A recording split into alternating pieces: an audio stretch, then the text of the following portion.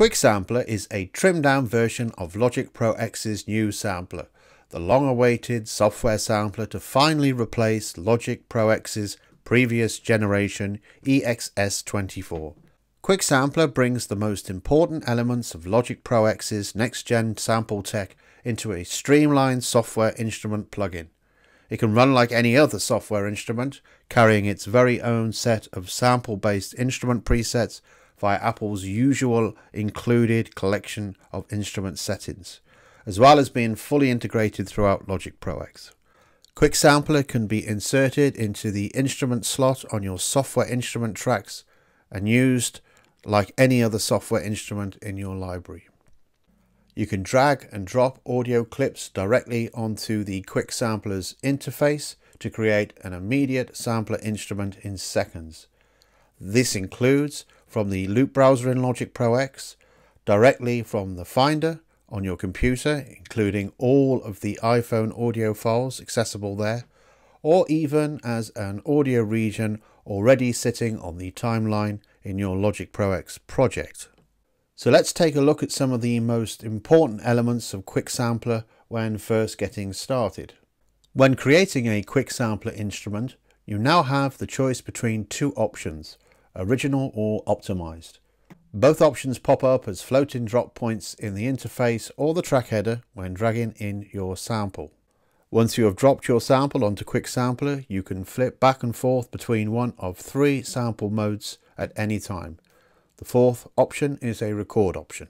I'm going to begin by dragging in a piano recording I did earlier on my iPhone.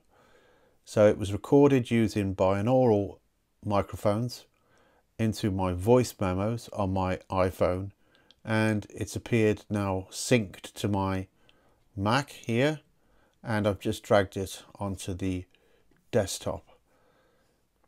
It's called Greggs 11 because I live by a Greggs, so it's picked up Greggs as the location, but it's me playing.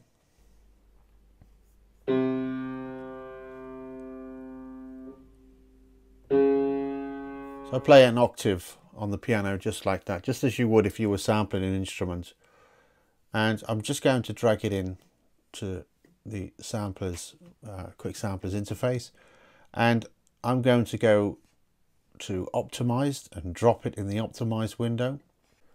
So classic mode is the choice for when you want to pitch an audio clip across your keyboard and then program melodies and new musical parts with it. The sampler playback stops when you let go of the key. So let's just press a key. And you can hear that pitching. Next, let's try one shot. So one shot is great for when you just want to trigger an audio file and have it play all the way through its duration when you strike a key. So I'm releasing the key now and it's continuing to play. But for this particular example, I'm going to use the slice option.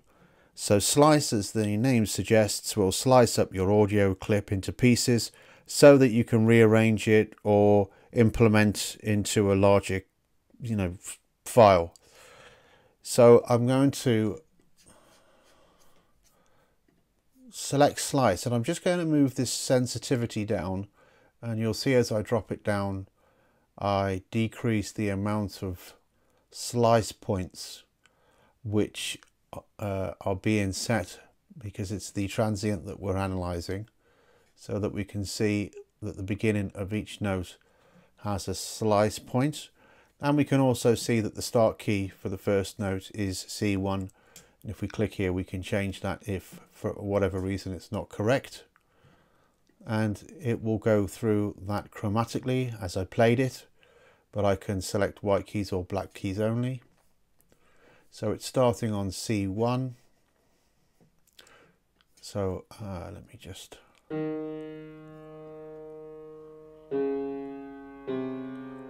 not quite right on the keyboard, but I can always pitch it. But you can hear that when I click release, it'll play that sample.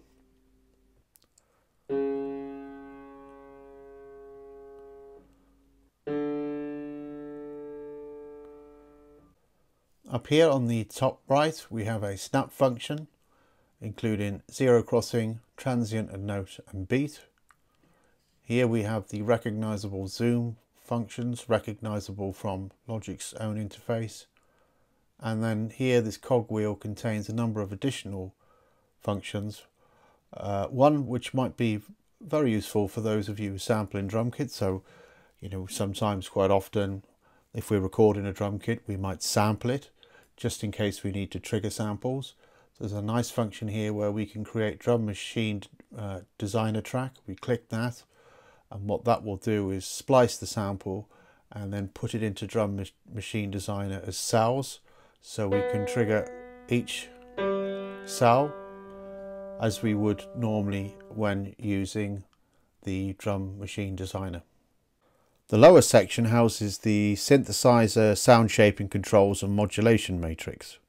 The filter section you might recognize from the ESX24 with cutoff, resonance, drive, envelope depth and key scale, as well as these different filters available: low pass, band pass, high pass and other. Over to the bottom left we have LFO1, LFO2 and modulation matrix. If you want to know more about LFOs, please watch my video on synthesis with the ES2. And let's just give this a quick go. So synchronized LFO, and we'll assign that to the filter cutoff here. And we'll make it a square wave. And we'll make it quite obvious. Can you see that changing to indicate the zone? There we go. You can hear that working away. And we can assign the target to anything, resonance even.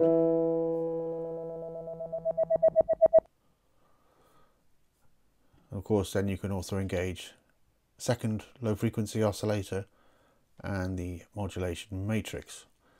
There's an amplifier over here. You can pan, change the polyphony and volume, and down here we have some envelope generation. I think that's enough to get you started.